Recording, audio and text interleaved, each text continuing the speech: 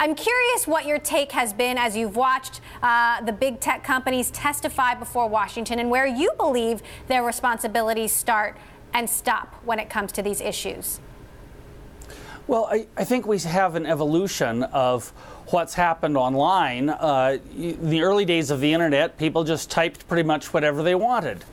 And there was no money involved, so that worked out well as it did.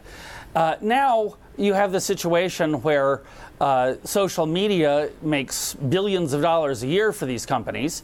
Advertisements also do. And they're having to do something they hadn't do before, which is to really look inside what they're making all those billions of dollars on. I think it's pretty unreasonable to expect that they have no level of responsibility. Historically, other forms of media have cared. They have checked to make sure that ads are basically truthful and fair, at least some minimal level standard. So, Nathan, what do you think these companies then should actually do? I mean, their answer is, look, we're tech companies. We are not media companies. But how much farther should they go to police what is happening on their platforms? Well, if you're charging for ads, then and those ads all come from the Russian government or somebody else, and that matters in that context, sorry, you're charging for the ads. I think it's your responsibility to look into it to some degree. With respect to the individual speech of people who post things to their Facebook page or tweet them or whatever, there's always a First Amendment issue in that people want to be able to be heard. People have the right to be heard. And of course, I support freedom of speech. But saying they're not media companies doesn't really sound right to me. They are making a tremendous amount of money on sharing that content very, very broadly. And even though they're not paying for the content comes from average citizens, I think they have some responsibility.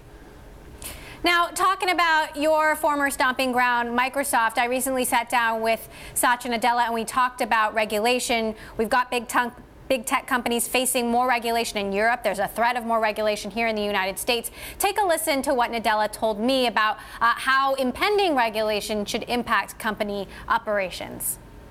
I mean, I think the most important thing for tech companies is not to worry about any impending regulation. Nathan, how big a threat do you think increased regulation is on potentially putting up some boundaries around these companies? Well, you have the irony that many big tech companies make billions of dollars on information that its users share with them. And so they're very paranoid about anything that would stop that from occurring or that would increase their costs. And to some degree, that's because it used to all be really cheap and free, so they think, well, why should we have extra costs now? So I think some of it is whining, just to be blunt. Some of it is more in the nature of saying, well, boy, if we allow this little step to occur, then, oh my God, they might actually kill the goose that's laying the golden egg for us. Right. So before I let you go, you have a new cookbook out about modern bread, modernist bread. You've been fascinated by food technology for a very long time. What do we need to know about the technology behind bread today? Well, bread is one of the oldest foods of mankind. It's full of enormous lore and legend and belief that some things are correct and other things aren't. For example, that you must knead your bread. It turns out you don't need to knead. And a lot of the other traditional ideas about bread turn out not to be true.